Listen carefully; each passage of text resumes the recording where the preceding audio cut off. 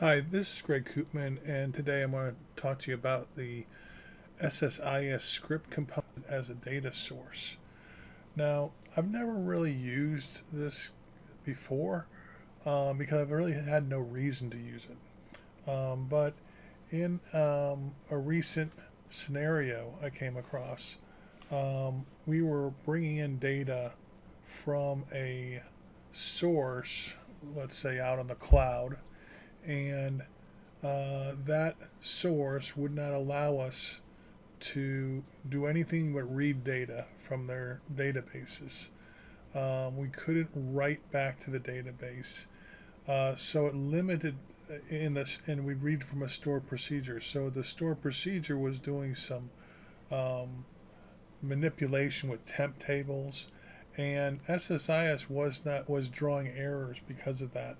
When I wanted to do, like an export, or rather use it as a data source and a data flow, we generate errors, and it wouldn't let us do it because we didn't have any rights to the temp DB. I believe that was why it was causing the errors. So our only way of going around this was to dump the data from the stored procedure into a object variable, okay, in SSIS, then read from that object variable um, into the data and do an insert.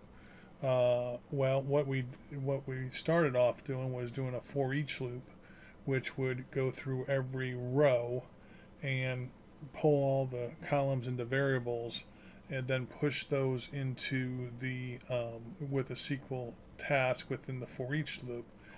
But when we did lots and lots of data, that got really slow. So instead of doing it that way, I decided that we'd use the script component, which allowed us to, instead of doing all those iterations with the for each loop, we bring it into memory once in the data flow into that script component, and then push it from there into the destination table. So what I'm going to show you is a really simple example of how this was done and the code used. So first, let's look at the table that we're going to use, and the table and the store procedure we're using is over here. So we use table number 2. This is a very generic, and if you look at the design, we have first name and last name. Okay, so that's the table. It's going to be our destination table. Our store procedure, which is also about as simple as it can be. So in this store procedure, you'll see that we put 2 records in. Okay, we're pulling 2 records that we generate out of the off the on the fly, and we're going to dump those into that table. Okay, so we come out of here. So that's the store procedure we're going to call test 2. So we're going to come back out of here, and we're going to go into a SSIS, a simple SSIS package I made. First of all, I'm just going to show you I truncate table 2. All right, and then we select data, and that data we're pulling in from the test 2 store procedure here, and there we have a variable which is of object of the data type object right here. Call that test data. All right, so that's the variable name. So when we run the procedure here, we output it to a full result set, and that result set is over here, which is test data, and that's the object variable we had. So we dump it into that variable. After that, we go into it. So let's say in this case, we only have 2 records, but we can have 2 million records. So there we go from this position here, and we go into the data flow. And the data flow is where I have my script component. Okay, now I'm going to show you the end result of the script component, and that is well, let's go to the inputs and outputs first. Basically, I create the 2 columns, right? I don't have to name them the same as the column names that I named them in my store procedure, because as long as I have the same similar data types right here. So I have column 50 and column 50 for string, and also here I name this whatever I want to. You're going to see this later in the code. script component data. Take note of that. I can name it test data. I can call it anything I want. But I do have to match it up when I go to the script part of this. So the script part, as you see, I'm pulling from the test data as my read-only variable. Okay, so that's that date. That test data is where I had the result set of the stored procedure. Those two rows. In the edit script is where all the magic is put together. And when that comes up, we'll take a look at that. So here, you want to take a look at here is we're using the part of the script component called create new output rows. Okay, and one other thing, by default you're going to get namespaces. You're going to get the system, you're going to get system data, you're going to get the pipeline wrapper and the runtime wrapper. But what you need to add is this using system data OLADB.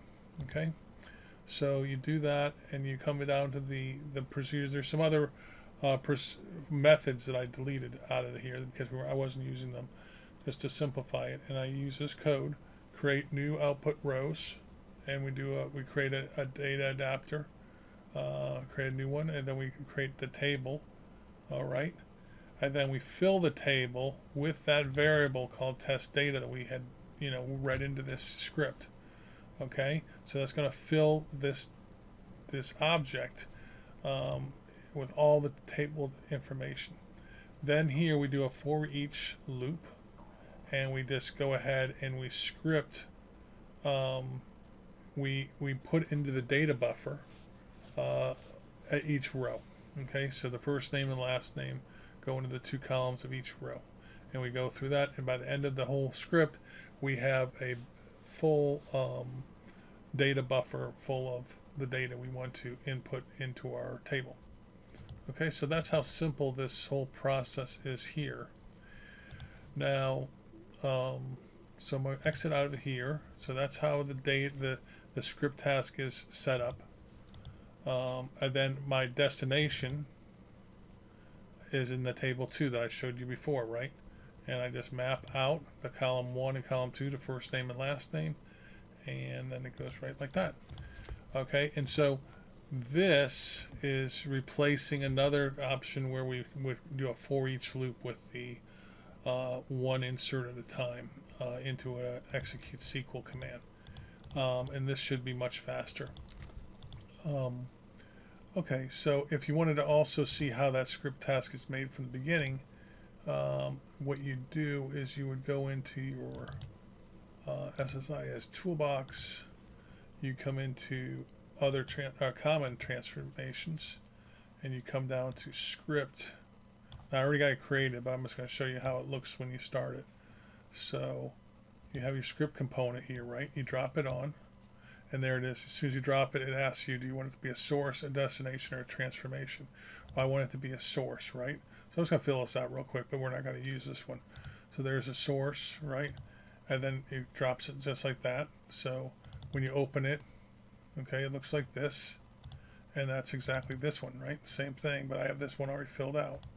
So just to look at how I filled it out, again, you have your read-only variable, that's your test data, that's your object variable type. You have your input outputs. Under connection manager, you don't have anything because it's already in memory, it's in the object. You go into input outputs, you go to script, and then you map some sort of column to each one of the columns in order that they're coming in and that they're being presented. So here's column 1, that's going to be first name, that's column 2. I could call this first name, I could call that last name. Okay, and lastly, what you're going to do after you do the columns and you tell it what read-only variable object variable you want to read in, then you go to edit. And I'm just going through this real quick again just so you can see how this code looks. And so you go into the code, and again the difference is here is that you add this using system data OLADB down over there, and then inside of your create new output rows, that's where you add in this code here. Okay, and as you see, I'm mapping this code here, column 2, and I can take the data row. Here you do need to name the name of the column.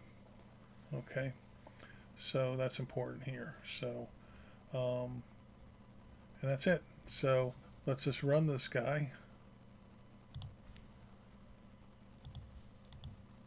Get rid of this guy here.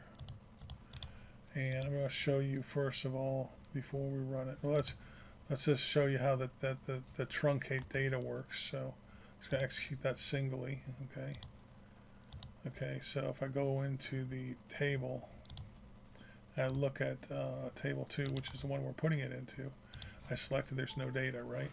So I go back to the SSIS package. Okay. I'm just going to run this. Execute package. Truncates data. It selects the data. It calls that store procedure like what I talked about. Goes in the data flow. You notice there's 2 rows that come from the script component down into the destination, and that's where the table _2 is. Okay, so I come back over to the here, rerun my select, and now we'll see 2 rows. Okay, Greg Coopman and George Washington. Maybe not in that order. All right, well, thanks for watching. I hope this helps you. Bye.